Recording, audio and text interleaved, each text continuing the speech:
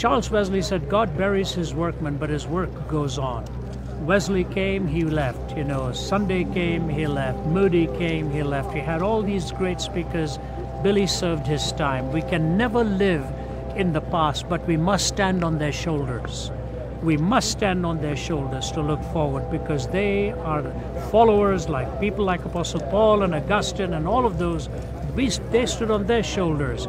We cannot lose heart, nor can we place the ultimate confidence in just a human being.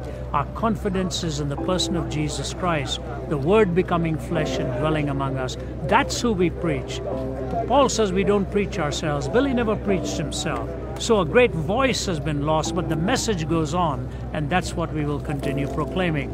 We are living in a confluence of great uncertainty with great hunger. I've never seen such uncertainty in our world, but neither have I seen such hunger.